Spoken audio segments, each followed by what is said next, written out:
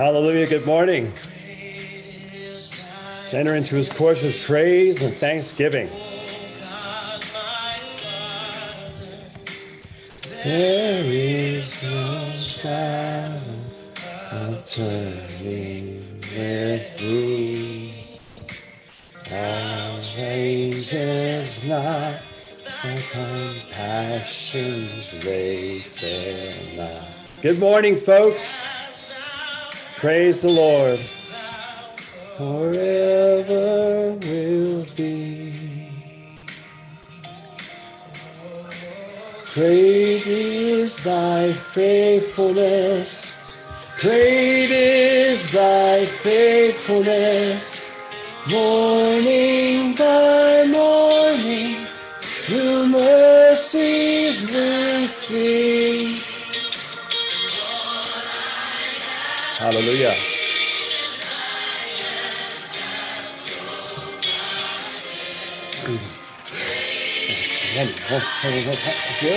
Good to get my communion and my cup. Praise the Lord today, folks. Praise his holy name, yes? Thank you for joining us on these 21 days of fasting and praise. That's the Z, praise. Z for zealous, for God's honor. And it's time to free America, amen? It's time to free America. Today is day 6 of our fasting and praise and repentance. And our topic today is seeking holiness and repentance of anger and strife. Praise the Lord. So we come together and thank God for that. Today's reading, I'm going to jump right in, is taken from my book, 21 Days of Fasting and Praise. If you haven't gotten that yet, of course, it's online. And today's reading is taken from John G. Lake. And it's his collections of his life testimonies. That's a thick book, isn't it? I haven't read it all, but he's got some great things to say. He was a healer, passed away. A new guy named Curry Blake took his place. You can check him out online. Let's start today's reading with a prayer. So, Father God, we thank you for the Holy Spirit today that has joined us, who lives in us, and we celebrate day 6 of our journey in repentance. And we thank you, God, that you are with us. And if you are with us, no one can stop us. Amen, amen. Let's start today. It says, fear not to place thy hand upon thy nail-pierced palm. Fear not to trust my guidance. The way I trod is marked with bleeding feet and wet with many tears. Those who have overcome indeed have found their entrance by this path. John G. Lake, March 6, 1916. Hello, and thank you for joining us. And the testimony and the meditation today is the character of our Father. The very substance of my being and essence of my nature is purity. My purpose of salvation of mankind is to produce in man a kindred holiness, a radiant purity like unto my Father himself. If I was unable to produce this holiness, then my Father's purpose would be a failure and not a triumph. This is your triumph today, that you are willing to be led by my Spirit. Even though you are baptized in soul by my Holy Spirit, there remains a necessity to walk in humility and let my Spirit be your absolute guide. Give your desires of the flesh, the sensuality of your thought life, and the adverse tendencies to me, says the Lord. These are revealed by your human nature to crucify, eject, and be destroyed by my illuminating presence. Come into my Father's house. I just want to pause for a second. Just say that in your heart. Come into my Father's house. I come into my Father's house. It's so good he's with us. Come into my Father's house with stain upon thy garments and be purged of evil, anger, rage, malice, and discontent. Amen. Heaven cannot dwell in temples seared by flames of strife, anger, and hate. He who treads the path of angels must realize seraphic purity. If this is your quest, my friend, then to you heaven's gates are opened wide, and my kingdom is revealed to the peacemakers, to the pure in heart. Hallelujah. Now we go into our introspection of anger, rage, and strife today. You know, we all struggle with that in moments of anger, whether we're faced with small annoyances or overwhelming situations. And rather than lashing out with harsh words and actions, which only leave us with guilt and shame, we can pause, remember, and reflect that Holy Spirit is in us, and he's watching our lips, hearing our words. We can focus on the scriptures. The Bible gives us plenty of advice on dealing with anger and how to handle emotions. Ephesians 4:26-7. In your anger, do not sin. Do not let the sun go down while you're still angry, and do not give the devil a foothold. James 1:19-20. My dear brothers and sisters, take note of this. Everyone should be quick to listen, slow to speak, and slow to become angry.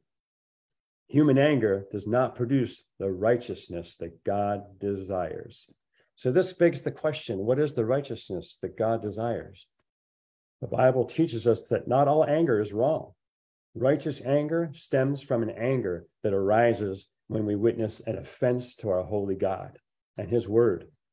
Righteous anger cares about others. It attacks the sin and not the sinner. It's important to consider what can result from our anger. Anger is an emotion that can cause a lot of harm. I'm sure you've all seen that. And we get people into a lot of trouble. But anger in and of itself is not bad. Experiencing righteous anger towards injustice can be a positive catalyst for change. We should get angry about injustice, especially toward the weak and the poor. God experiences anger, and his wrath and anger are talked about in the Bible. We've seen it. Imagine how Jesus felt when he overturned the money tables and called his house a house of prayer for all nations, not a den of thieves. Friends, God is waiting on his church, the ecclesia, to overturn evil edicts, decrees, just as he did in the book of Esther.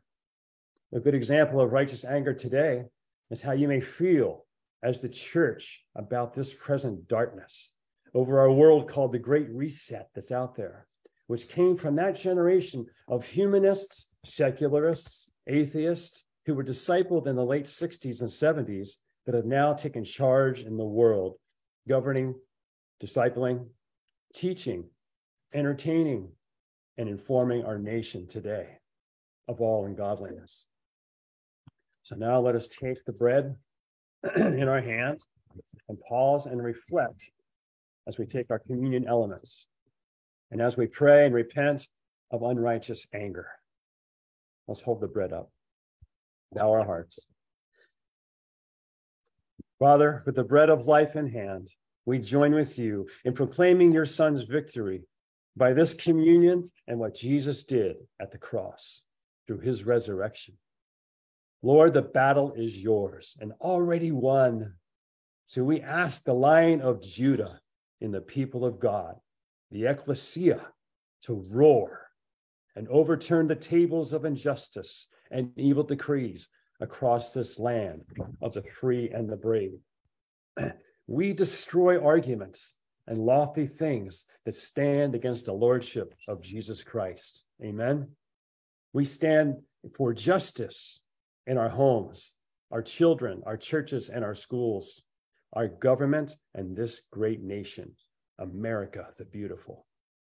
Holy God, we come in the name of your Holy Son, Jesus Christ, and ask for help and forgiveness of our own and unknown sin of anger, violence, and human rage. Let's pause now, repent and reflect, and think about where we have times of anger in our own hearts.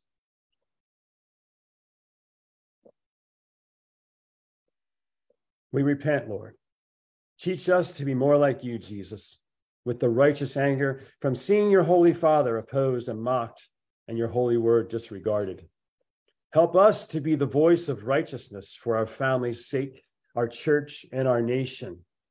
Today, we turn the tide of this present darkness by removing our lampshades of love and let our truth shine. Jesus, We hold righteous anger toward those who have mocked you and blasphemed your Holy Spirit. And we ask you to hold them accountable, these influential people in high places, that your word would be empowered and would penetrate their hearts like a sharp, piercing sword to convict, heal, and deliver them unto salvation, that they would honor your word, remove strife, overturn their evil decrees. We even declare a shift in the heavens today, and we command the souls that are hunted by the enemy to be let go.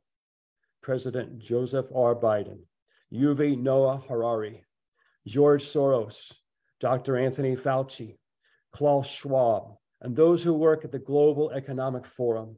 We plead the blood of Christ over them by name, that they repent and come to the saving knowledge of our Lord and Savior, Jesus Christ. Convict, heal, and deliver them, or let your burning righteous anger overtake them. In Jesus' name, we take the bread.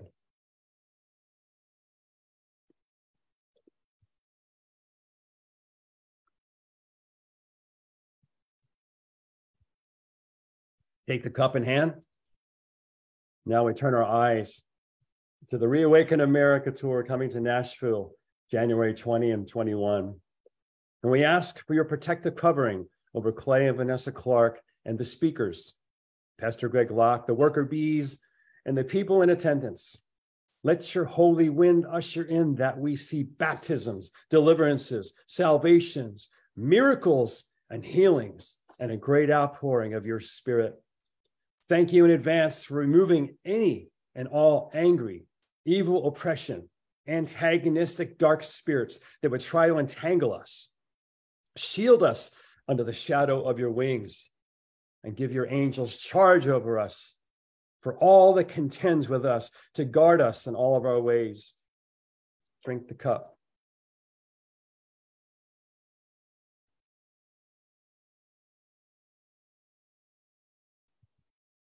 Hallelujah. Now declare this with me. I declare, by the fire of your love, will burn up every selfish, arrogant, carnal, or wicked thing in me. Your character shall set me free.